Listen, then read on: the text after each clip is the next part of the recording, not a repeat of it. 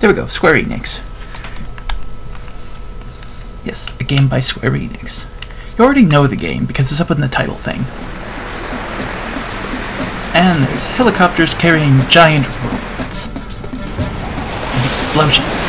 Every game has to have explosions and giant robots.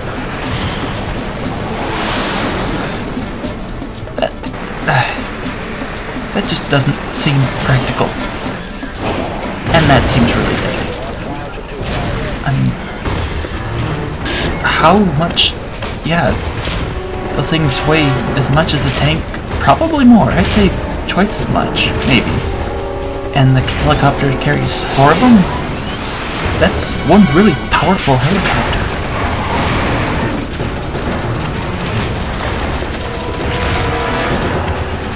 And there's a tank. Yeah, we're going to make mincemeat out of those. A lot.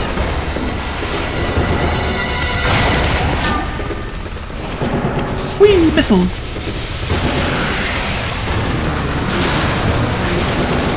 Yeah, I'll be deleting over the one, or taking down the video I put up with this one first, and I'll be putting this one up.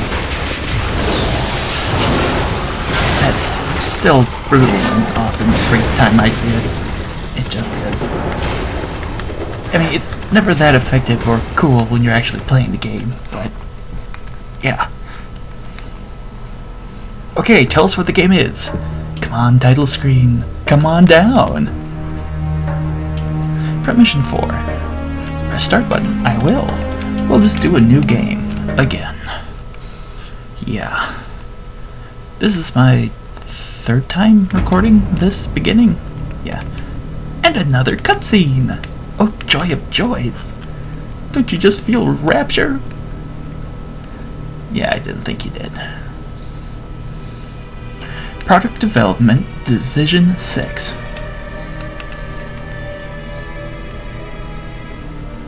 Come on.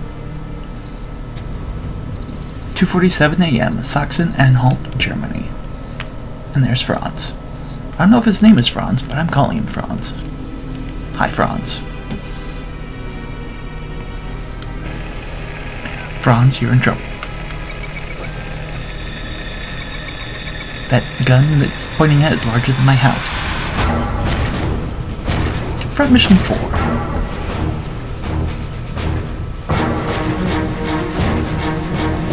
I love this music. And... oh, more missiles. We're going to have a love-hate relationship with them in the future. We love to use them, hate to see them get useless. Yeah.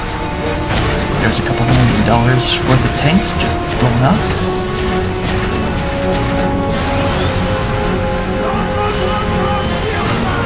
Ooh. They were saying things.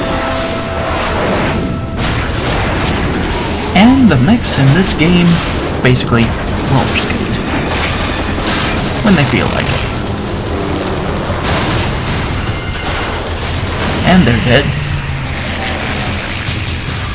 That chopper's going to be useless. Yep. And explode. There we go. Good little chopper.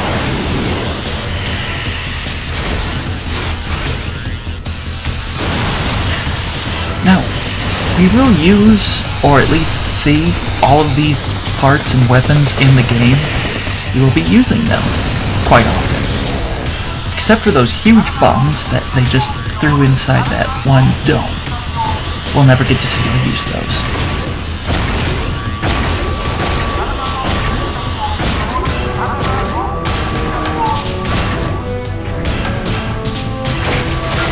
Oh, that sucks.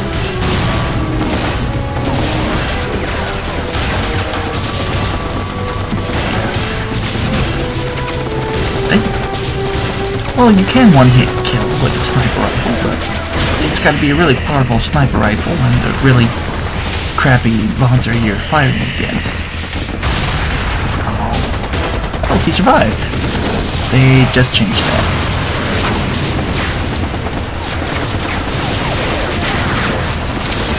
Ow. Shield bash. And that's brutal.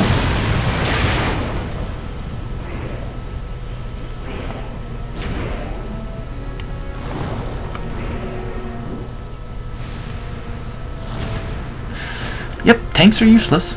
That's the moral of this game. Tanks are useless. You want to get into a tank? Don't bother.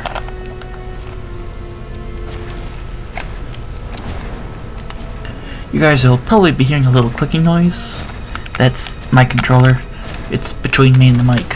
So, just explaining. Let's see if I can read all of this in time. Again. Come on.